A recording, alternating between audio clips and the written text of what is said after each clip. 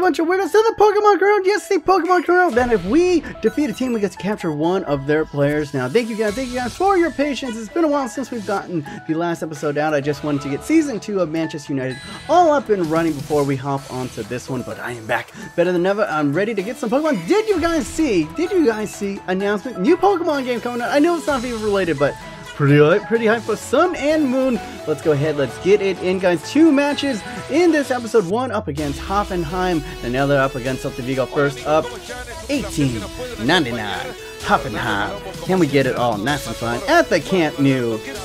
Up against the FC Barcelona. We sit comfortably atop the league. 5 wins, 0 draws, 1 loss. A goal differential of 8. Not all too bad right here. As you can see, most of our second teamers are going to be going out there, but that doesn't mean we're fielding a weak team. No. Massive big boys up there. Maciel, Correa, Victor, Ibarbo, the Pirate. Going ahead and getting out. And a quick little of a sneak peek to you guys. On Wednesday, I will be having a vote, giving you guys a little bit of a heads up, having a vote on Wednesday to see what is the new career mode that you guys want me to get out. Do you guys want me to do a Luton Town, or maybe a My Player, or maybe something a little bit different? We will see. Go ahead, look out for that on Wednesday. And yeah, guys, we're going to go ahead and get into this match. Hoffenheim, what are they going to do right here? Flinging it across to Uth with the Coot. And right there, terrible goalkeeping. As you can see, Jan Sommer was too tired from the previous game. Hence, we're sending Vandelay. And that was just atrocious goalkeeping. If it hits you, my good sir, you got to keep it out. And the plus 30+ Brazilian right there actually gets the hand up and it just pings off of it. Terrible, atrocious keeping, and we are down. And could this possibly be another Pokemon lost in this episode? Hopefully not, but look at this. More on the attack right here. We do get it just as far, but Vandelay, ooh, and another great save by Grimaldo. Vandelay once again, poor handling, but now we are finally getting an attacking highlight in on this. Dennis Ceballos, what does he do? Cuts inside, lays it over the top to Anthony Martial, who brings it across, and look at the little defensive with the flick of the feet. With Victor, the Pirate, Ibarbo. Great team goal right there, just making everyone making great runs. Victor Barbo posting up on the far side right there, and look at that. Great little dinky dink pass from Ceballos, then the power-driven A pass, and the big number 13 for the Poke Squad, for the Squirtle Squad, just goes ahead and toe pokes it into the back of the net. The keeper had no chance in that ugly orange kit of his, and Victor Barbo getting himself on the score sheet. Barbo, I don't know, man. Usually when I play with him, I think it's just for funsies, but he is an absolute monster in this game. And Vandelay once again getting bombarded on the inside. And can we get it off there? And easily could have been down 2-1. And once again, more attacks on Hoffenheim. We're just coming fast and fierce. And this time, another good save from Vandelay. But it was only a matter of time. Could he keep on holding him out? Falling to the top right here. And another goal! Another freaking goal after. Oh, it hits Vandelay again. And it easily, we are a very strong side, but easily, I think the place that we need to strengthen up is at our backup keeper position, because this is just god awful once again.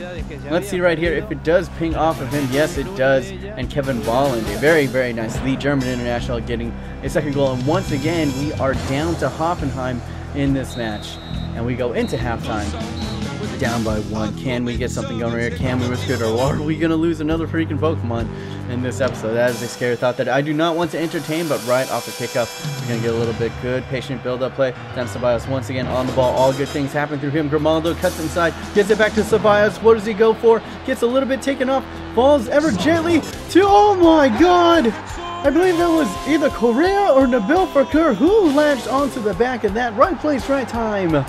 He goes ahead and gets it. Oh, it's Anthony Martial. Oh, man, Anthony Martial, you are kind of light-skinned, my friend. I thought you were Correa or Nabil Fakir. Not even in the same ballpark, but Anthony Martial going, oh, yes! Right there, and the goalkeeper's doing his best Vandelay impression, just banging off of his side right there. Where are you diving, my son? And we go ahead, we get a goal. I don't even care. I just don't want to lose one of our Pokepokes. And there we go, all tied up right here. But then Hoffenheim getting into the middle. And look at this. How did that not find its way to the greener side of the post? And another pinger, and it's going in. But Vandelay actually can stop that one for once. He's going to start a counter right there. doing that nice little long throw, and just within 2 seconds we are on the counter. Montiel gonna go ahead, turn his defender, get past 1, get past 2, laying across, doing a little LT-RT, sees the run inside to Victor the Pirate, a Barbo who stops the ball for a split second, does a little bit of the bourbon spin, and he's too strong, too muddy, he's too much of a pirate, the Marauder, Victor, oh my god, get hype, just look at the absolute destruction, the pace, the strength, and look at that delicate little caress into the side netting, and Victor Barbo with his second goal of the day. Absolute scenes and pandemonium at the Camp Nou. Man, maybe I gotta get Victor Barbo more in my career modes, because that dude, my dude. That's what I'm saying. That's what you know what I'm saying. You know what I'm saying. But right here, could we put it on?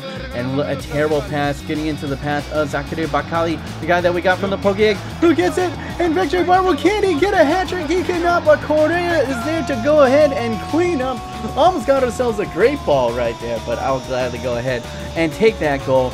And man, we were down twice in this game, and we somehow came back to get a 4-2 dinner winner, chicken winner. Yes. Angel Freire, the number 40. Should I switch it up? I kind of like him in that 40 position, but I can see it. Maybe you want to get him more to his natural 16. But good little cleanup goal right there.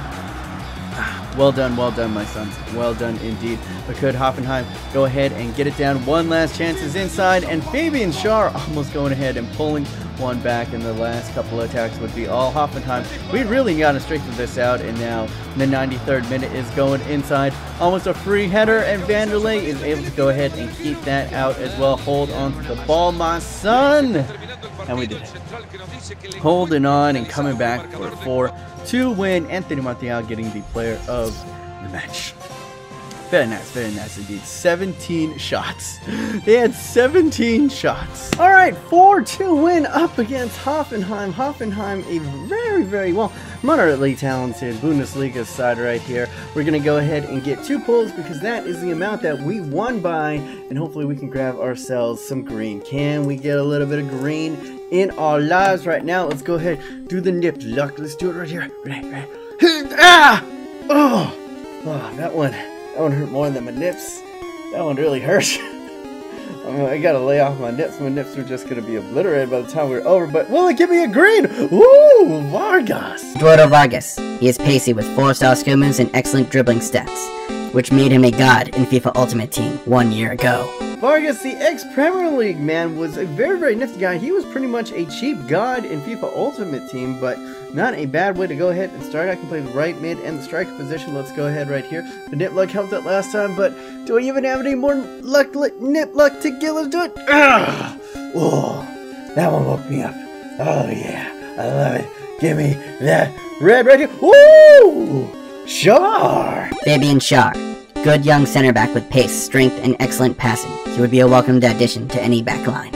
Alright guys, Fabian Schär, the legendary center back from FIFA 15, because basically he was able to go ahead and grab him in the first January window, and basically he was the staple of almost every single large YouTuber, FIFA YouTuber, when they were doing career mode. So this is an interesting debate. Right here. We're only going to be able to bring one, so I'm going to leave it up to you guys. Who do you want me to bring in? Eduardo Vargas or Fabian Schär? Go ahead and vote in the struggle down below. Oh, that's a toughie. That is a toughie because we got a lot of good attackers and we got a lot of good center backs. So don't know. I'd probably go Schär. That's probably my vote. But enough of that. We are into this match up against Celta Vigo. Celta Vigo, a decently talented La Liga side right here. You can see what they are posting up right here. Not too many super noticeable names, but I'd like, picking up a Johnny. A Johnny would be pretty nice. We do need a little bit. I'd say probably the weakest part of our teams are our backup keeper and our fullbacks, so those are probably the goals. As you can see right here, starting Victor Barbo in the right back position, getting a little bit creative, but it's mostly our first teamers that are out there. Carlos Tevez, Bale, Vasenko, all the big boys, and Jan Sommer is now reprising his role in the mid, at the goalkeeper position. Nabu Fakir goes it, steals it right off the bat, but does not have the pace to break away from the pack. But who does have that pace? pace. His Victor Barbo. It is the Victor Barbo show for 2 games in a row. There's a little bit, and then Ramirez banging it off of the post, but it finds all his way to Pachnak, and it is only unfortunate. It gets as far as Bale. Bale playing it across to Ramirez, gets another shot. That one gets taken away, and another good parry away from safety. We were threatening early on and often. Velsenko playing it up to the top. Now Bilfiker going the 1-2 with Halilovic. What does he do? He cuts inside. Does he go for the shot? He does, and the finesse to the far post, catching the keeper and defenders all off guard right there. And the beautiful, beautiful Butterfree does what he does best, lulling the defense to sleep with his beloved sleep powder, his classic moves. And look at that, just a little bit of dink inside. No one closing him down. Poor defense by both the defender right there, just jumping in the air. Where are you going, my son? And the number 1 of Celta Vigo is left stranded right there. Beautiful, beautiful. Maybe even scraping off the bootiful. Actually wipes his butthole on the way through to that goal right there. And we have a 1 goal lead. Could we push it to 2 right here? Can we put the team away? Nice and early, like. And there we go. Beautiful on Carlos Tevez. You would think that was automatic, but Tevez just did not have his boots on today. But he did have his fighting boots on. Going ahead and picking up a yellow card right on the verge of halftime. That is not good. Gonna have to be a little bit more careful with him. That was mostly, I don't know, I guess he has high aggression, so he does kind of get into those tackles, but something to be noteworthy on later in the game, as it might be able to go ahead, it might actually go ahead and bite us back. But look at this terrible defending on my part, and banging off the inside of the post, but cannot get inside. Ramirez, good cover right there, but then it was more from Celta Vigo. Wascos, it cuts it in, and terrible, terrible shot from Fontes right there. And now, this is where things kind of go sour. I'm trying to defend, just trying to get onto the ball, and remember, it's Carlos Tevez once again on a yellow card in the 65th minute. Gets his 2nd yellow card, and that, I believe, is the first red of this whole entire series. We've gone a whole entire season and a quarter, and we've never gotten a red card, but it's 2 yellow cards from our striker of all people, Carlos Tevez. And we are down to 10 men, and we are going to have to fight them off from the 65th minute mark. And yeah, I thought that was in for a split second too, but now we were also quite dangerous, even with 10 men. There's so much talent on the field that we could still get things going. Gareth Bale banging it off the post. It was just the post show for both teams for quite a while on now. The Bilfiker is inside. We were getting good shots. We just couldn't really find, you know, just that right angle, that right place. And then if you can't finish, if you can't take your chances properly, then you're going to give chances on the other side. And unlucky on this one. Jan Sommer, you're going to see it on the playback right here, probably has it covered, but there is a unlucky deflection on our side. And you can't say this wasn't deserved. Celta Vigo actually playing a very strong game up against us. Now you can see right here as it comes in, gets underneath the armpit. And I actually don't know if Jan Sommer had that covered. It was a good shot from the Celta Vigo player right there. And but now, could we get something? Can we get it? Mane, good save by Sergio over there. And that is how it would end, ladies and gentlemen. 1-1, unfortunately, obviously because of the 2 yellow cards and the red card to Mr. Carlos Tevez. We were held in check. I mean, it was a pretty even game all in all, but you know what, I'll take the draw. Alright guys, so a 1-1 draw up against Celta Vigo, a rare draw. If you guys remember, that means that we don't get 100% pull out here. No, we get 1 pull out of this very, very talented Celta Vigo La Liga side right here. We're going to go ahead and pull it out, but remember, this isn't an automatic capture. No, this means that we have to flip a coin and actually see who we get. So let's see if whoever we pull out here is actually worth it. We get a little bit of in the hat luck. Let's go ahead, let's rub a little bit of the nip in there right here. Let's get a little bit of the pimple luck right there. I got a big old blemish, so come on, give me some luck for my, oh gosh, who are you? Aspas! Oh. Aspas, a decent all-round striker, but his best years are behind him. Alright, so not the best guy. I mean, he used to be good, but for the sake of it, let's go ahead and flip the coin right here. Let's see what is going on. If you guys, a quick little reminder, if it stays blue, we get to keep him. If it's red, he's back to the wild, not even added to the short list. Go ahead, flip it. We get to keep him! Alright, why am I that excited? You're a 78 rated striker. Whatever. Go ahead, let's go ahead and get him in. And then who's that Pokemon? It was Darth Vader having a party. I'm glad you guys got it, but these were the first three. Aiden, Reiser, or Reeser. I apologize if I mispronounce it. Joe, hey, Joe, hey. And his little brother, Jakey, hey, going ahead and sneaking it in. I feel like that's a little bit of a cheat. You guys just cheated off of each other. But anyway, those are the first three. And here are a couple more comments that, warm my heart. Made me feel all nice and gooey inside. There you guys go. Welcome to the showcase, lads.